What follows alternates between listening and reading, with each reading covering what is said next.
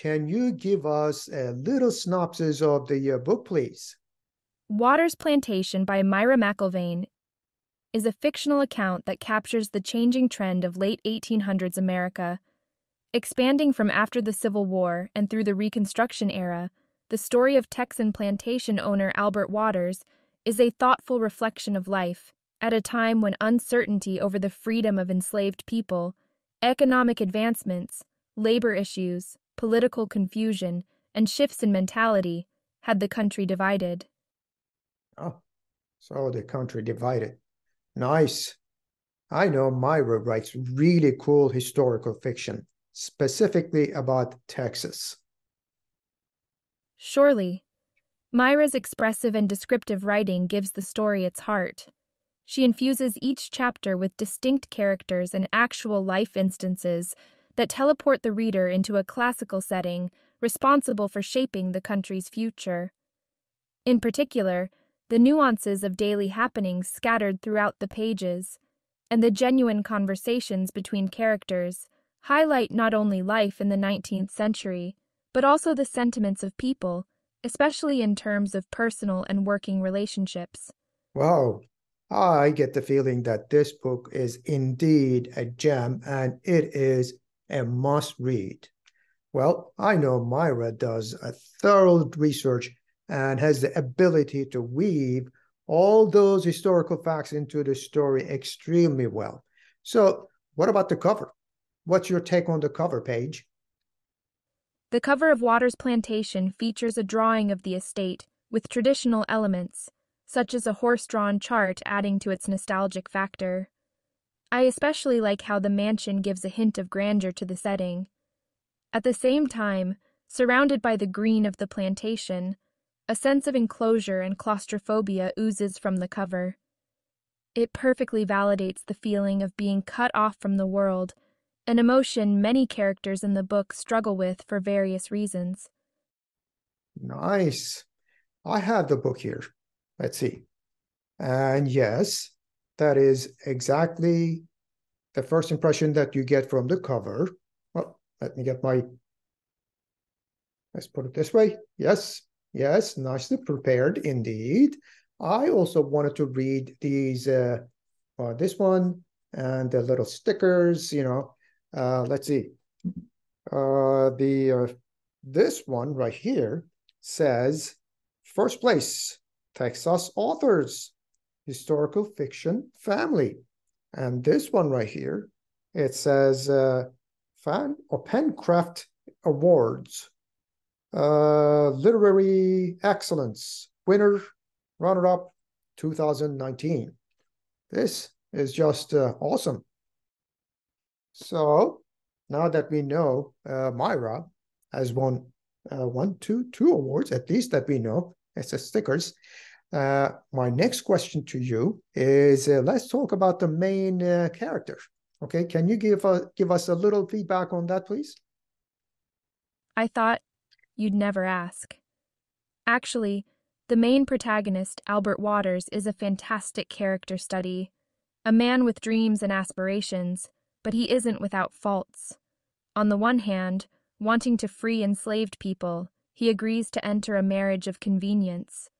Simultaneously, his desires lead him to have an illegitimate child, Tobias. Now, that is actually the center of the story, and it begins with contention as Toby, a day away from leaving for medical college, discovers that he is half black, placing a question mark on his identity and how he perceives himself.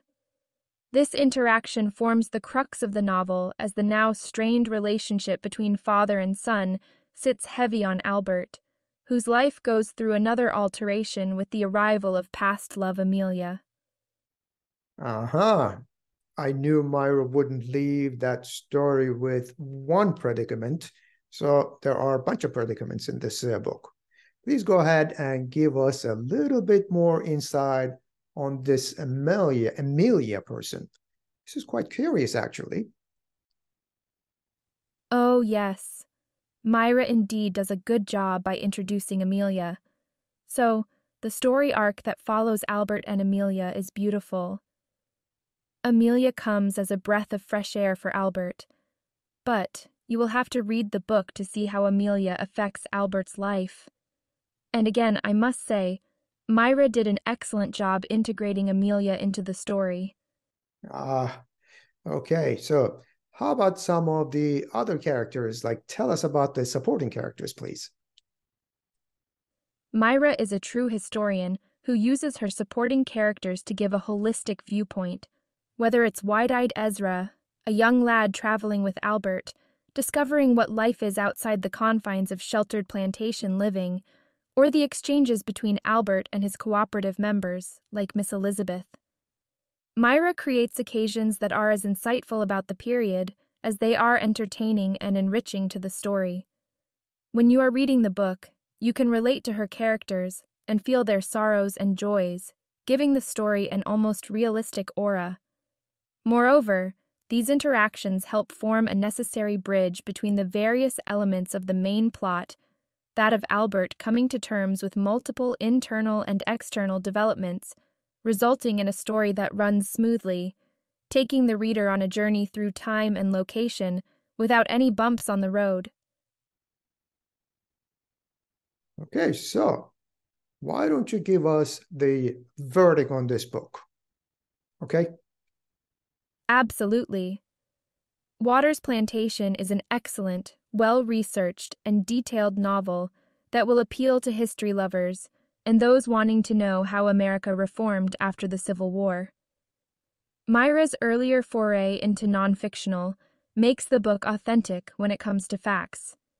However, this doesn't prevent her from building a plot that incorporates human emotions, giving them equal, if not more, weightage.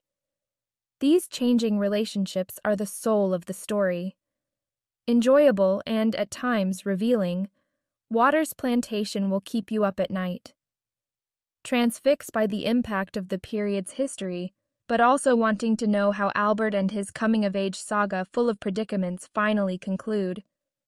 Awesome. So give us a rating for this book out of 5 stars. Go ahead.